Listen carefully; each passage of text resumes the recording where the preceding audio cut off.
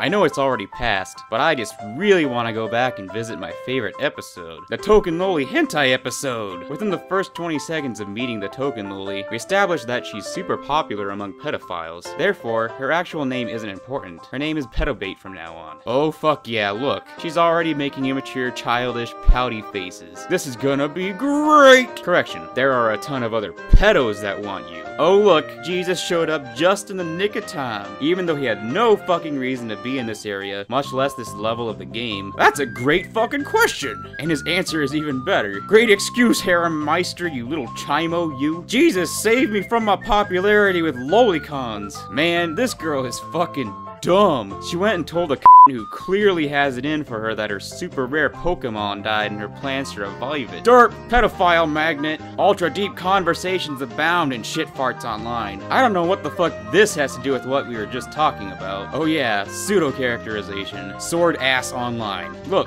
Pedobait already wants his dick, and she's like 13. Jesus Christ! Thank you for this shot. I now have a massive erection looking at a loli in her panties. I was wondering when my next fap was going to be. Sounds like now o'clock.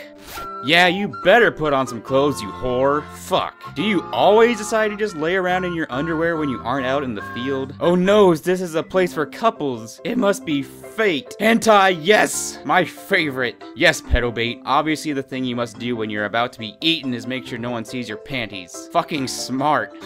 This show. Here we go again. Stand behind me, for you are a woman, therefore you are worthless. Though it's actually pretty smart in this case, since Pedobait is a fucking retard. Sweet incest in the making. What the fuck, Gary Stu logic? Such a good character. Totally not just selectively emo. Yes, more hentai. That shitty attempt at characterization was about to make me barf. Now I can watch tentacle rape and barf instead. Don't worry, Jesus is so overpowered that 7 motherfuckers can't even scratch him. He even tells you how overleveled he is. Jesus, you're so badass.